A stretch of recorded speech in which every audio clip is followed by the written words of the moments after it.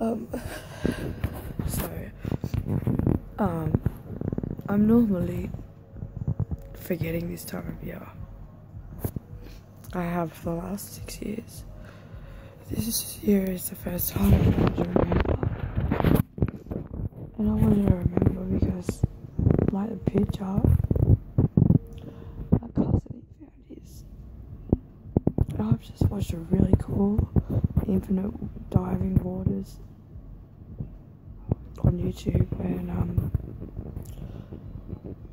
it's talking about signs and signals and synchronization, and I've just had the most shittiest day beforehand.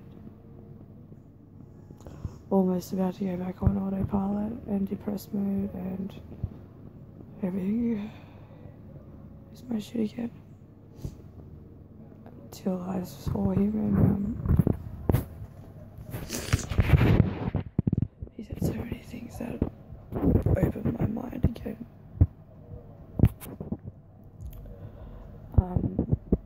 He said to do what you do best. My cousin did art. I'm good at sharing ideas.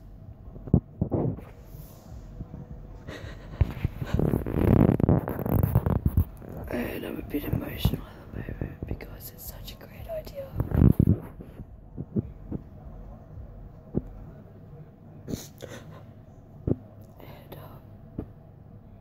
it's just beautiful.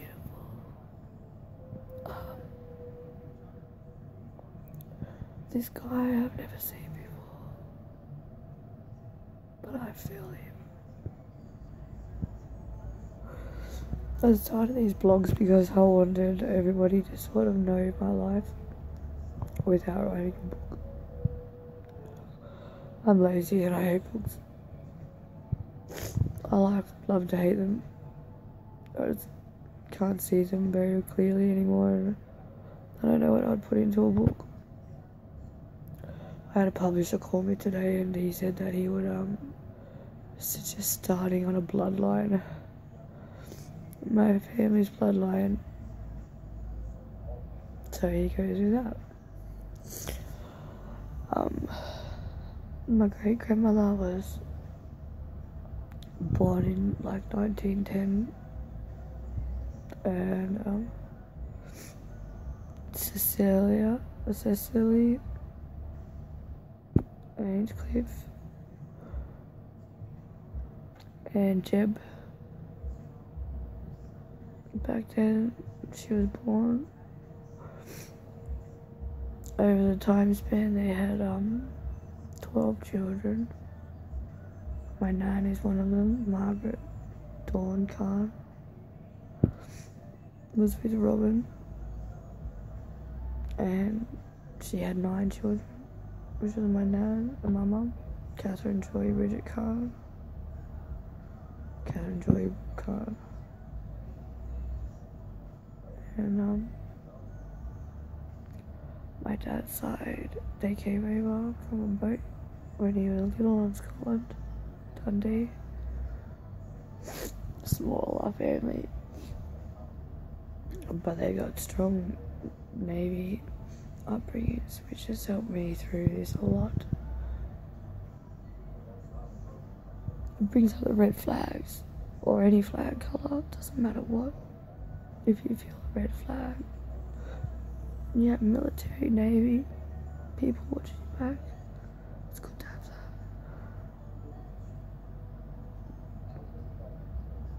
that. And back to my mum's side, we own a lot of land that is heritage. I remember my nan telling me stories when I was a little girl about all the land in the wine vineyards at Mount Bateman, and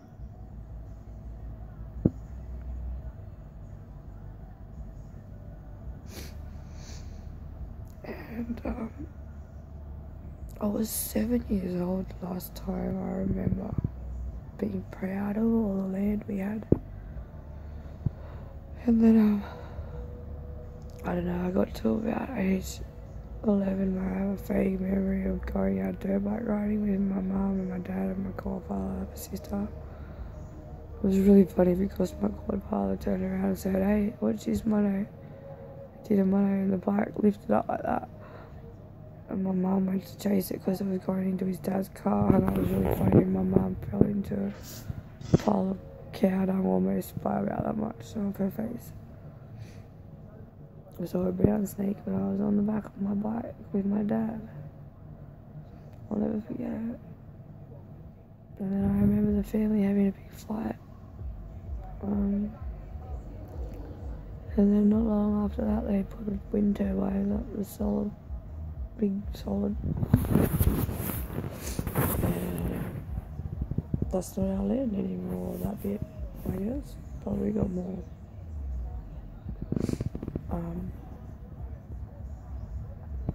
So that's the bloodline.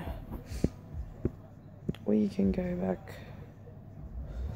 10 generations, I think, otherwise I wouldn't have been able to wear certain cool colours when I'm styling it as a beach bum.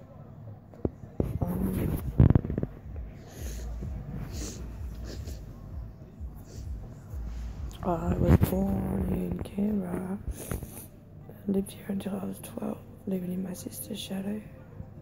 I couldn't do that much longer. My mum didn't want me to see that. I was really lucky. My mum, she knew the world that we were going to go into, and back then all the parents stayed together. My mum was sort of the first mum out of the street that left. It was the beginning of a fad. I was 12 and we went up to the Sunshine Coast, and I'll never forget the happiness that I got shown by Darren. My stepdad is the better man than all my family put together. I remember being a troublemaker for him. I remember being a metal militia at 16. So 16 is when it started. I got off the bus and I was at school. It was a school bus. And these chicks that were, I used to sell cigarettes to, they were paying out this chick that was new. They're calling her Biscuit Nipples because she had really big boobs. And she was beautiful, but she didn't deserve that. So I went up and I whispered to her later on, I think it was at the same time or later on, I don't know, can't remember. But I remember being alone with her and I said to her, they're only jealous because yours are so big and natural. It doesn't matter about the biscuit nipple, that's why they said it.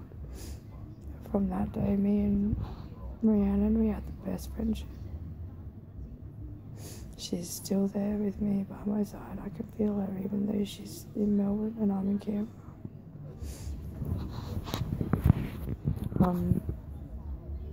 She was the one that could remember everyone's names because I'm bad with names. And she could remember all the songs of the music. And we had another friend, Toy Shop, and she knew all the bad guys, all the guys that could get you in the clubs. But they didn't like Toy Shop without the three of us. So we started getting in the clubs really early ages. The lads would come up with, the pretty boy lads, would come up with fake IDs, I don't know. And we knew the security at the door, you know.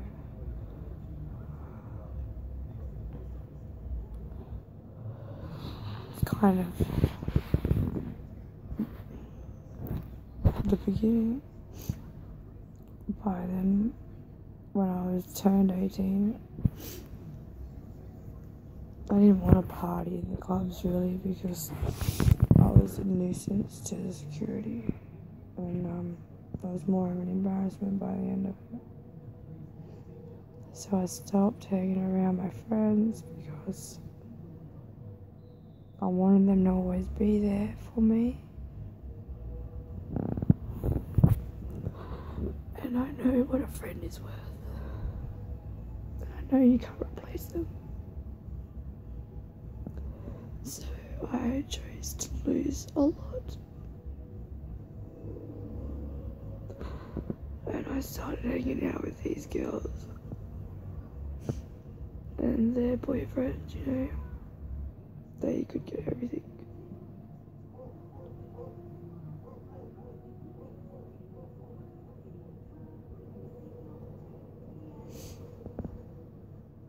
And they used to just get us drunk all the time. Or we would just willingly take pills and move all their drugs. Or advertise their drugs for them. Because we were a good advertisement crew, me and Natasha. A lot of slogans and a lot of slangs and a lot of catchphrases caught on 10 years later. We didn't start them, but we had the honour in sharing them. And that's better than any payment, knowing that you contributed to something that's as big as an hour on advertising for an ad with Alzheimer's. And came up sponsoring the brand. And it's as big as Coke or Pepsi, Nintendo or PlayStation. But it's not bad. It's as beautiful as you could ever see. Not united, but synchronicity, like this guy was saying before, and they've sort of become my family a little bit more over the years. But I'm still lost and I can't feel home anymore because there's just too many copies out there. Too many copies that I feel like bad about following one of them.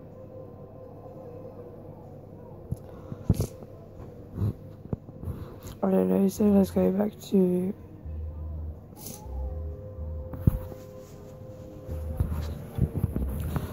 I don't know, I got up to about 19. It was bad by then, and my mum found out I was using drugs, so she put me into rehab.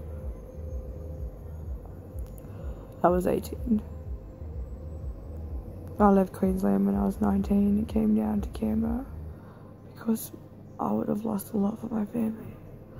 I chose to do that, to keep what I had. Or one day, if I had ever decided to value it and not lose it. Because my dad always told me, why start something if you gotta be half-assed about it. That's why I've taken so long to start.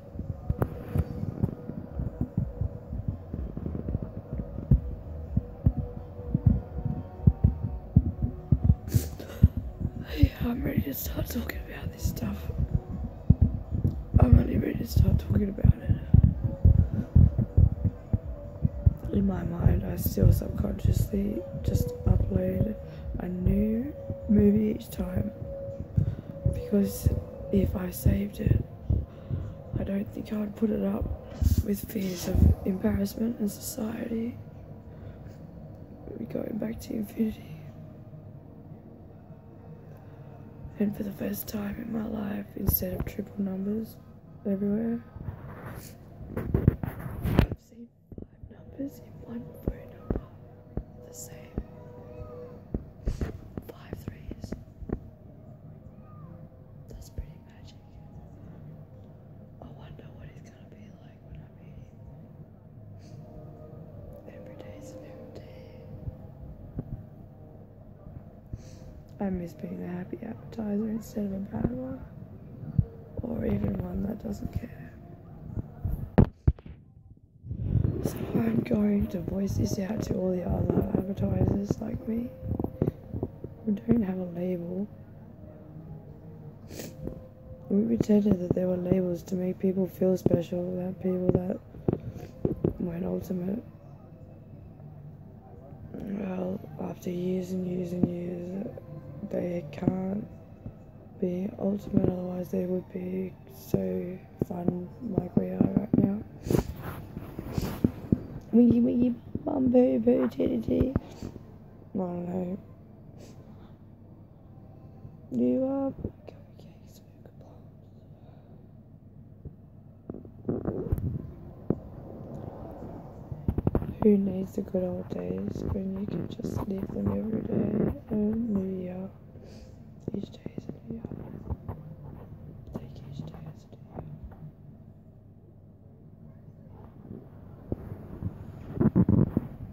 I'm gonna go now. Sorry I haven't spoken for a long time. I've just been stressed with this Queensland visit for my sharing of my application. The team's application, just give them that credit. Because I'm gonna be cool as Mark Zuckerberg and share it for free. And you heard it here first on YouTube. Let's make the pyramid scheme go bust, I guess, and if it is real and foolproof, then it should self-sustain on itself without destructing. If not, I think I've just disrupted a multi-millionaire business by mistake. I didn't even mean to. It wasn't my fault. Evolution, I didn't encounter for that shit when I manifested at 19. Didn't think that we had applications as cool like this shit now. This application shit is beautiful. Whoever invented Shazam is cool. That's when I first started wanting to make an application when Shazam came out. That's when I started thinking of ideas for an application. Manifesting that does work. So now I'm gonna manifest right now what I really, truly, deeply want.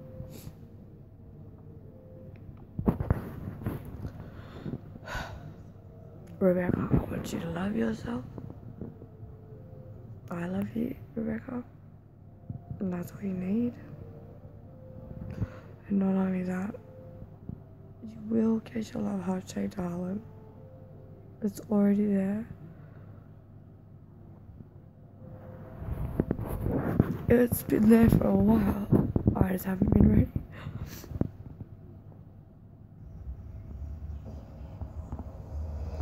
I don't feel ready to go home yet. But I'm too scared to stay here now. For fear of getting worse and not better.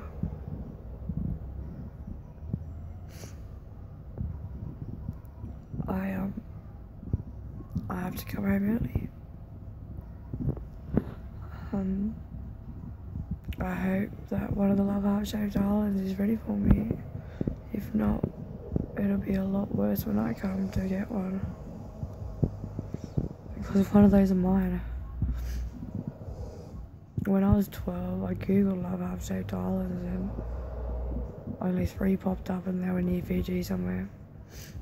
And now I'm 27, I googled it and just asked Google. And now there's 13. And Godfrey owns one of them. Makepeace Island, I'm coming for you. Daydream Island. And that pink salt lake in the middle of the island, that's mine. If not, I'm going to nature reserve it, heritage list it, so no one else can have it except me.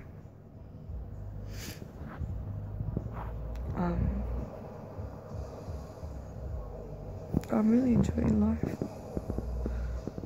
and society ruins what is going on in my life and my mind to make it seem bad or shunned upon, and all I know is it's not saying fuck you society, it's just accepting yourself for who you are and knowing that you're not going to change because you're comfortable with yourself. And all I know is that being comfortable is priceless. Something I would not ever give up for anything. And so I did sacrifice in the short run, but in the long run it pays off. Now I got my real friends. They were there all along. I was waiting for me to be right. Well, that's not how you say it. I was waiting for me to be right. They were just probably going crazy watching me bashing their heads against the wall, saying, right there, come on. But I just wasn't ready. I was starting to find my inner soul back, and I'm starting to feel ready to share my videos. Not all of them. I can't believe I'm up to number 6 now, that's pretty cool. It's past the hump of making the video. And now they're getting easier to make, they're longer in time. But I would like to share them to see only some voice back, you know, some reviews, and see what they like or what they don't like, so that I can not do it in the next ones. I wonder whether I can emotionally deal with put downs, but they're actually fixing, because I know that I need to fine tune this sharing it online of YouTubing very quickly. And yeah, I don't want to be like all the rest, because I'm not like all the rest. I never have been, and I always stand out from the rest. It's worth being different, just for everybody to remember your name, even if you don't remember theirs. Peace out.